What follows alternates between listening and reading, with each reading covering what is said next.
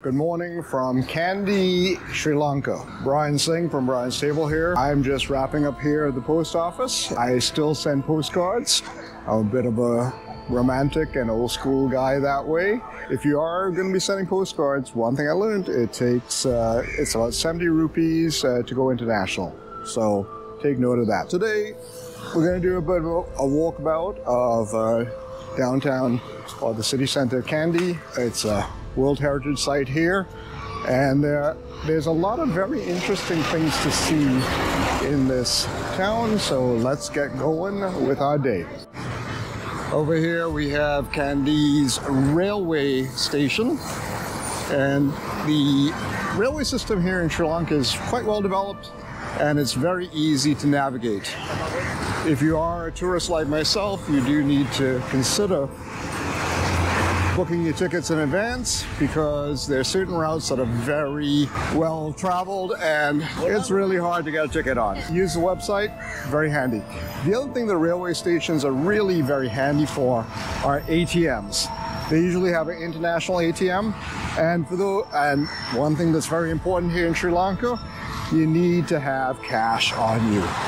The economy, it is still recovering, and it really does help to have cash with you, and because drivers take cash, hotels take cash, restaurants take cash, and credit card, not everybody has it all set up. So railway stations, a very handy tip for multiple purposes beyond travel.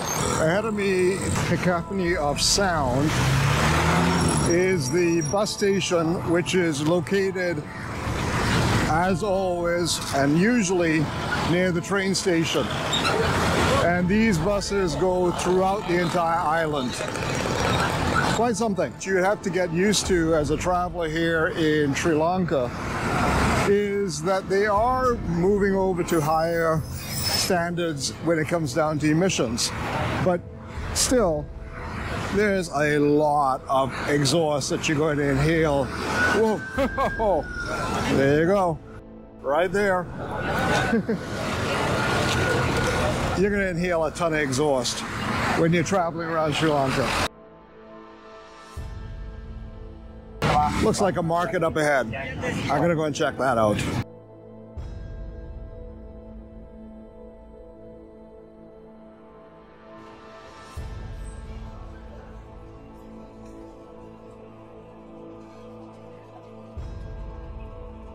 Fresh chicken, sold without skin here. Interesting. A lot of chili peppers, dried fish, very much a staple in Sri Lankan cuisine. We have a rice vendor here.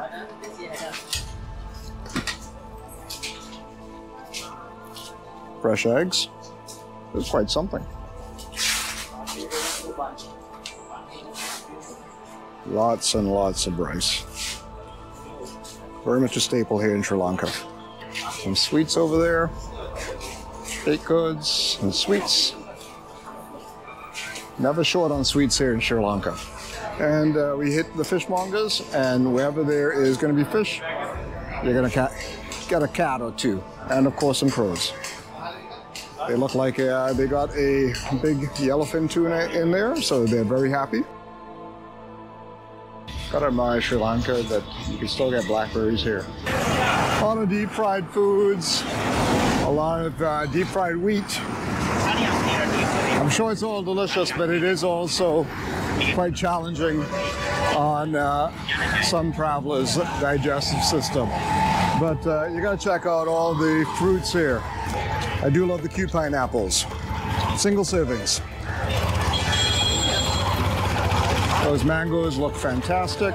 And this market, it is right near the bus terminal as well as the train station. Sri Lanka is blessed. They do have a number of climatic zones that allow the country to grow a large variety of fruit. So you could even get pomegranates here. I am fan, Brian Lara fan. Yeah, well, Brian Lara grew up 5 kilometers from me. Really? Yeah. How many hours from here from West Indies? How many hours travel? How many? Sri Lanka, you go to London, And London, you go to Barbados and then on to Trinidad. It's very far, long way. You have all the Plantains, many plantains grow in Sri Lanka, in plantain, in mango. Do you grow any apples? You grow apples here too, right? No. So The mangoes. okay, In pineapple. right. The pomegranate grows. Pomegranate coming from Egypt. Sri Lanka also grow that white color one, very healthy one. This is the this one. Yeah, this one is slimy apple. This is especially good for the stomach. Okay. Very fruit. Okay. When the stomach you eat, you Right. don't know where go the stomach pain. Okay. The pomegranate coming from Sri Lanka. This grow the Sri Lanka. This is fashion fruit from local one. Right. Very cold one. Can Right. make the juice. Right. Pawpaw, papaya, Papaya also go all here from Right. local.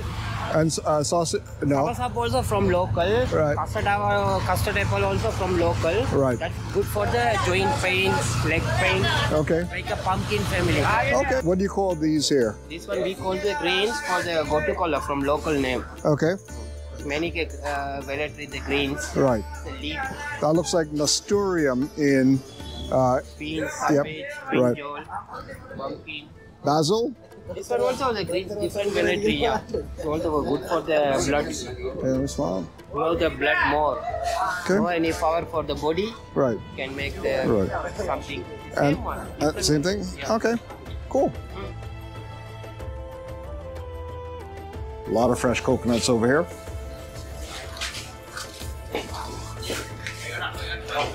That was a pleasant surprise. Had a nice chat with the gentleman. Gave me a little bit of insights into what the name of fruits are, and also see what the locals are buying here. It looks like they have a pond where you can chew on some betel nut over here. I'm heading over to the main temple area here. So the city does start to look a little bit different. And here's one of the fortified walls around the city, the old city.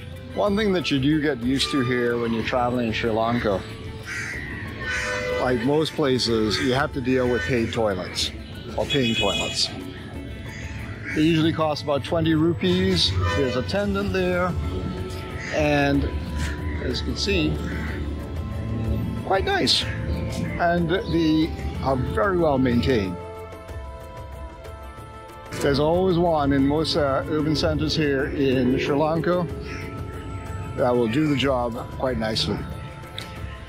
So the building that we're walking around is Bugambara Prison.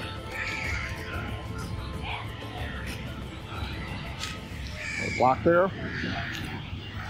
Big event going on here. It's got a cool vibe here in Kandy. I'm digging it. One thing, if you look off in the distance there is a big Buddha on the hill. But Kandy is very hilly. So when you do look at the map and you're trying to decide where to stay, you're still going to be using tuk-tuks. That's a reality here. Because your accommodation is going to be high up on a hill somewhere and a bit more remote from the city center here. So do keep that in mind if you are visiting the city. A little dirty secret for us travelers is we are heavily dependent upon Google Maps.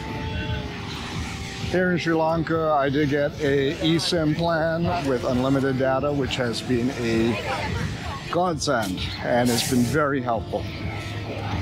But many times I get turned around and Google Maps is my best friend. Usually quite up to date here in Sri Lanka. So I would highly recommend either you get a local SIM or an eSIM, and it will save your ass many times because it's also helpful to knowing where you're traveling with a driver or even a tuk-tuk. It's a good insurance policy, and it really has improved my sense of safety as a traveler when I'm in a country where I don't speak the language and I'm not familiar with the culture. And it also allows me more time to listen and observe, which is sometimes the most important thing to do when you are in a strange place. And that strange place becomes very familiar very quickly and you start to meet wonderful people and discover the charm of a place.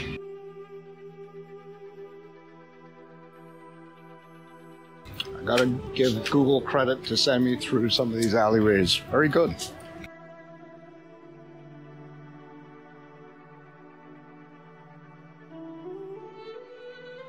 So on my friend Tarek's recommendation, he suggested that we go to the Lensla Tea Center. So let's check this place out.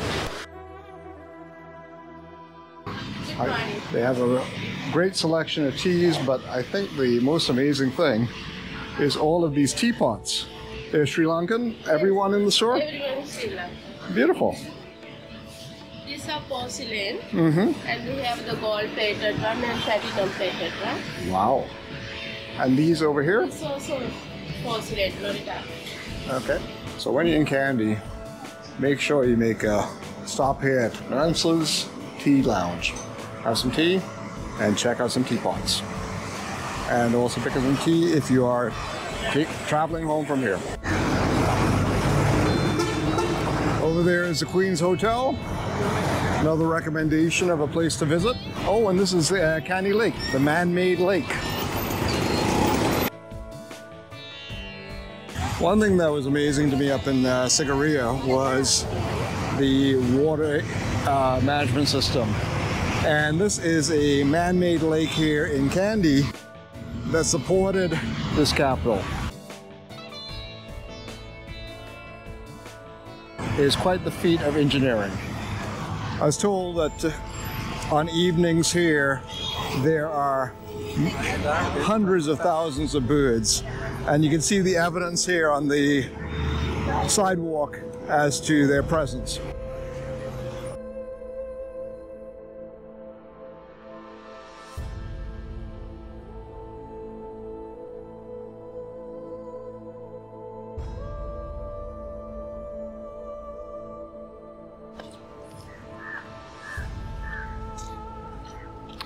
That's a perfectly manicured island out there.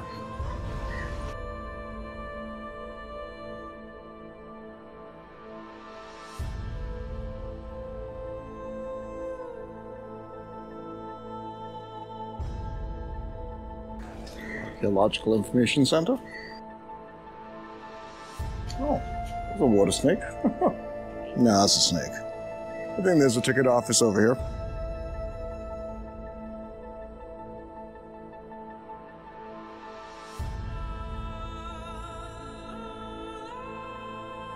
Here we have the flags of the Kandian period, the royal palaces, and the prehistory here. And here are all the kings, this being the third capital. This one came after Sigiriya.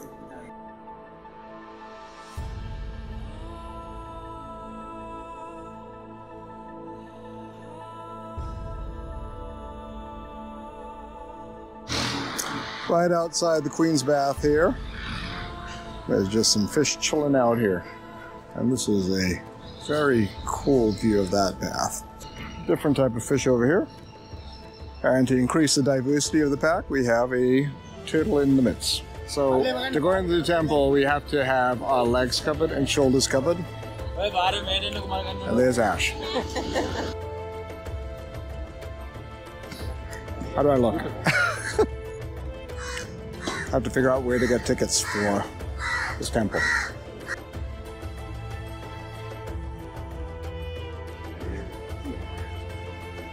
And I got my ticket. Now we have to take care of our shoes. I'm ready to go into the temple. Ash has been convinced to do a blessing when you're in the temple. Yeah. Oh, that's nice. Yeah. It's sad. Yeah. Pavement isn't exactly warm. Okay. And this is the temple of the Tooth Relic in Kandy, the Sri Galata Maligawa. Interesting motifs as per the temple. What a modern building. All head coverings should be removed. That smell of incense.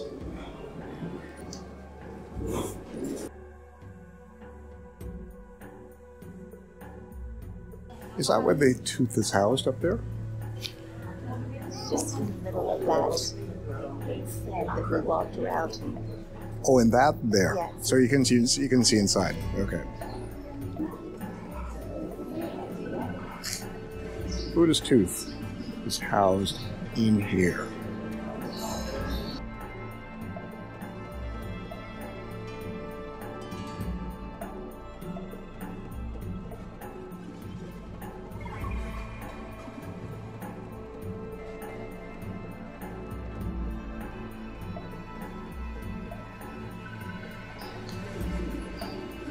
So behind that door would be where Buddha's tooth.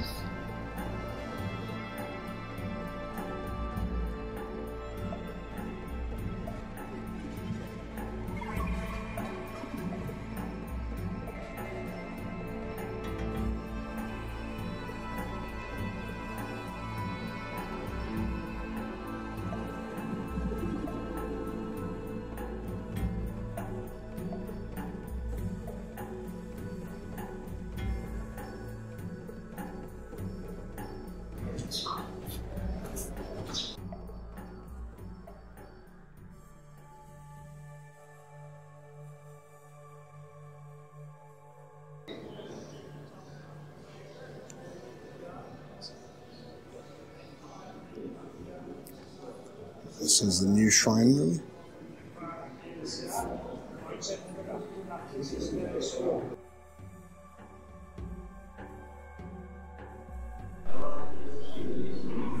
The story of the Tooth Relic is revealed in the series of paintings and posters throughout this new shrine. It's a very helpful explanation as to how it got here. So when the temple do make the effort to come over to the new shrine, it's beautiful, and it's also very informative. The museum, which is just above the new shrine, it's truly worth going to. It lays out the journey of the tooth, and it's quite the Indiana Jones story, but it really does have a long history of when it got moved from India to Sri Lanka and the various sites it's been held, and also how the British got involved as well in terms of its acquisition and preservation. It's quite the story. Make sure you go and take the time to go and see that there. Looks like we have a shrine here, which is most probably used for meditation. But if you look at the design, it's very similar to the Independence Monument that I have in an earlier video from Kalinga.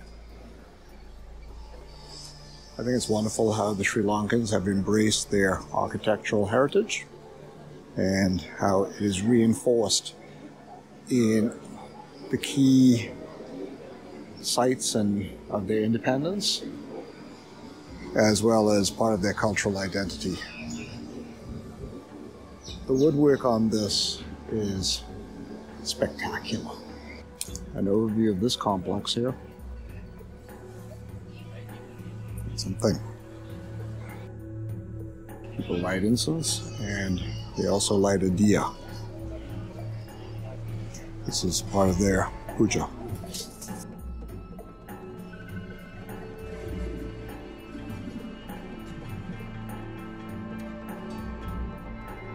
It's interesting going in that room, as they use refined coconut oil for the fuel.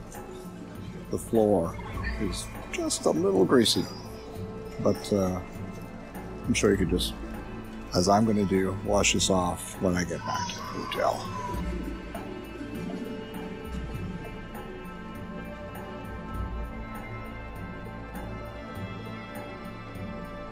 This is a little shrine here to an elephant called Raja, who is declared a national treasure.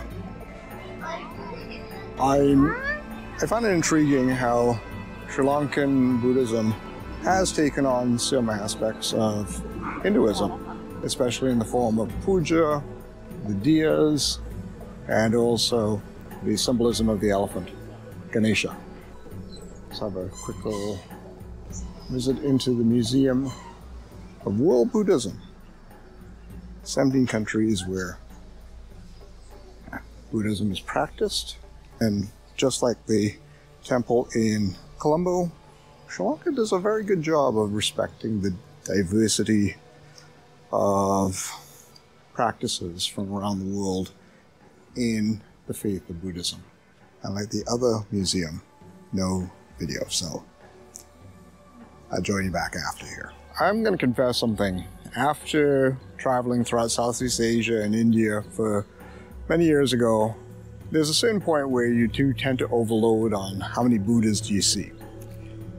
This far exceeded my expectations, and I'm also going to emphasize that just traveling in Sri Lanka and how their approach to how they exhibit and present Buddhism is very savvy, and I appreciate the approach. It was, I learned a lot. I learned how Buddhism was very instrumental to trade, but also how it spread and how it became very much ingrained in the life of people within Southern Asia, but how it spread out via the Silk Road as well as through shipping trade much earlier than we could ever expect.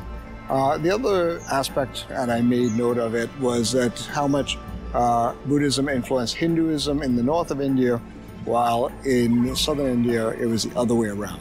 Quite fascinating.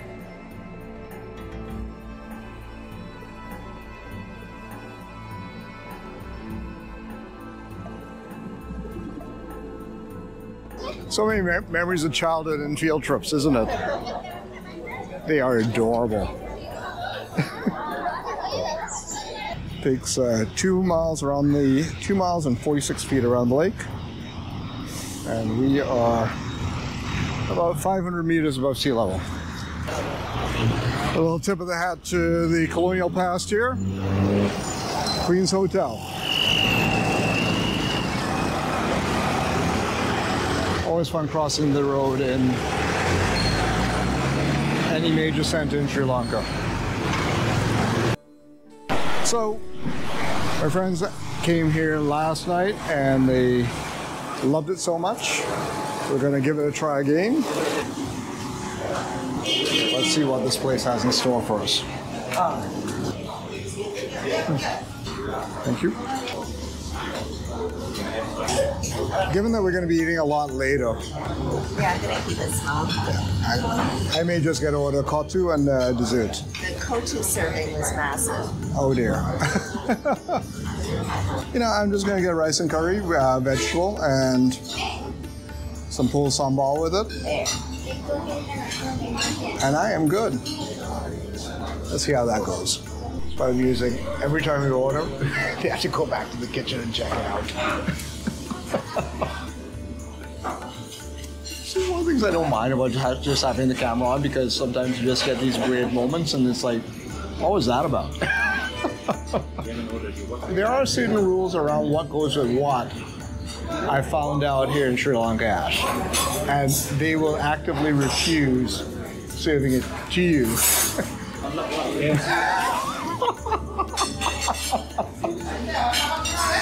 He's gone down to check to see if they have the dessert.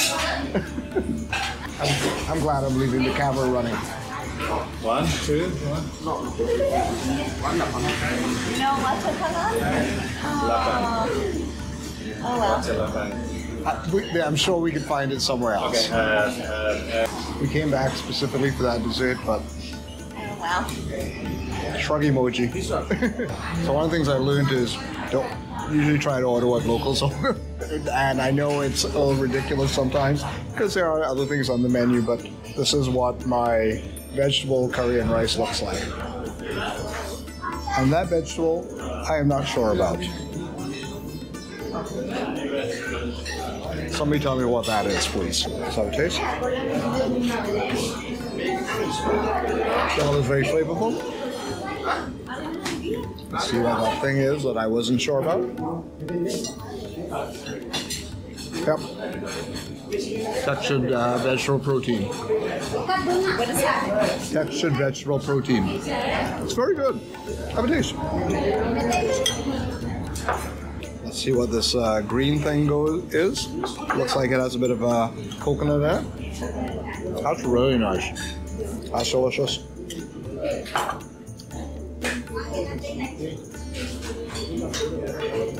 Tasty. Pretty good lunch. So my rice and curry, veggie style, with a bit of that coconut chutney on the side, was just about 1,000 rupee. So it's quite a good deal here, very tasty, everything's very fresh, and they run a very tight ship here. So a good recommendation for if you are here in Kandy to give Midland Delhi, there you go, Midland Delhi, a go. I'm going to see you guys back at the hotel. Okay, bye. I'm going to do a little walkabout here in Kandy. See what else is around in town. Give you a sense on what the retail options are. And just to get a sense of what the layout of the city looks like, given this whole area was part of the original city, as well as the street system has been in place for, well, almost 900 years. Quite interesting.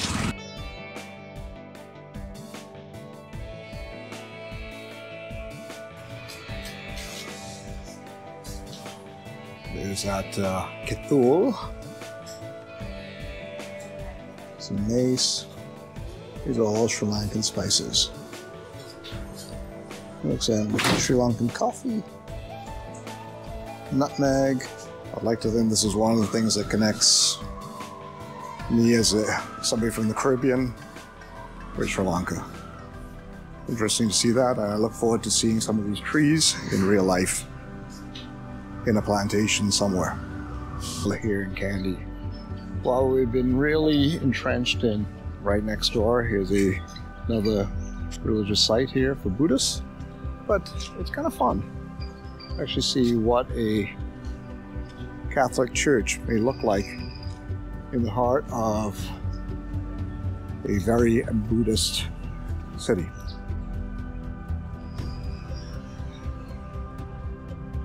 It's so quiet here.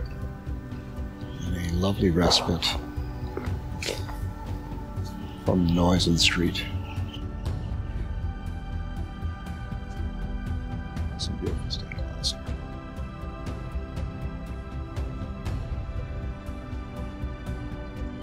About 70% of Sri Lanka is Buddhist. The other 30% are comprised mainly of about 12% Hindu, 8% Muslim, and the balance being Christian. So the Christians do have a fairly strong presence here, and it's very evident within the school system as well, where they have a lot of Catholic schools scattered throughout the country. Decided to get a haircut and a beard trim. So give it that a try here in Sri Lanka. But longer hair, shorter on side. Short, longer.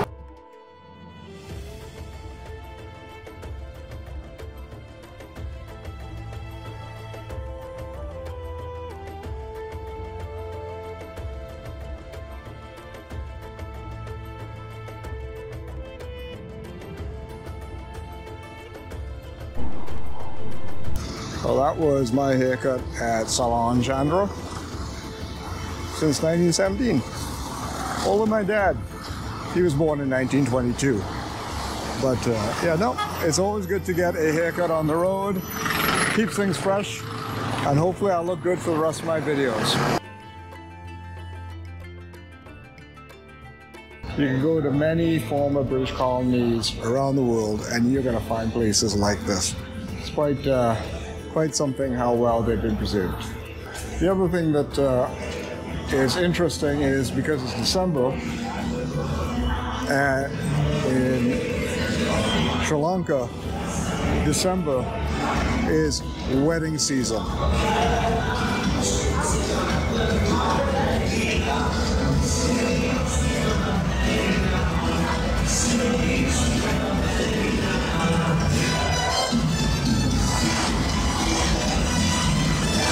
I don't want to like to do like the Yes Theory guys.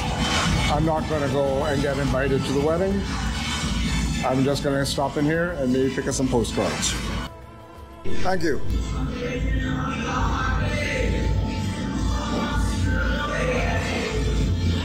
Thank you. That wedding's rocking. Got my postcards. Yeah, I'm old school like that. So with my head freshly shorn, and we had a little adventure working out things at the post office and going on to the train station to get some money. It was a pretty interesting day. Went around the municipal market, met up with Ash and Leela. We did the temple, the main one here with Buddha's tooth and the Tooth Relic, and had lunch and been a hiccup. So, good day here in Kandy. I hope you got a little taste of what's here in store for you when you get here. And please, go out here, go exploring. It's a very interesting place to discover a slice of Sri Lanka and understand a lot about the history of how this place came to be, and also learn a lot about the history of Buddhism. A fascinating history that we in North America and Europe don't necessarily ever get exposed to. So folks, thanks again for watching. I have more in store for you from Sri Lanka. But in the meantime, I'm going to go out there on my adventure, and I hope that you get to go out there and taste the world.